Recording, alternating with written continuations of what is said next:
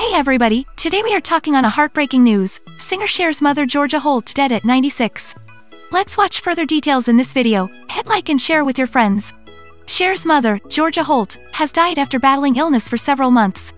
She was 96. The singer confirmed the sad news Sunday morning, tweeting, "Mama's gone," with a sad face emoji. Page 6 has reached out to reps for Cher for comment. The tragic death comes 3 months after the Mamma Mia.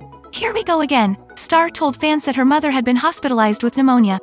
"Sorry, I've been Mia. Mom's been sick off and on. She just got out of hosp. She had pneumonia," she wrote in September. Cher later added, "She's getting better." Over the past several years, the singer, right now 76, said she's been extremely careful not to contract COVID-19.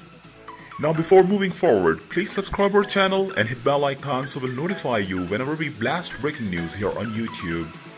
"We have a little bubble that we've had all this time," she told People in 2020, while speaking about her mother's health.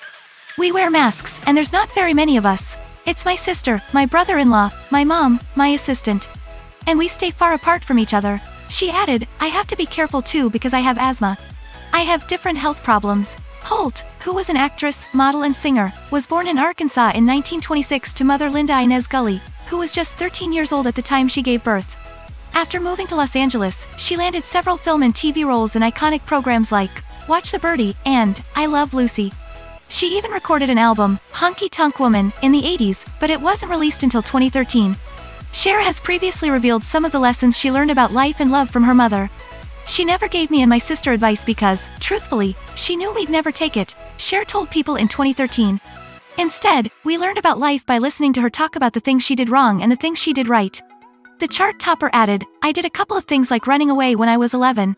I hopped a train with my friends. I was just very adventurous, but never disrespectful." She wouldn't have put up with that. Cher also revealed that Holt initially took issue with her first husband, Sonny Bono.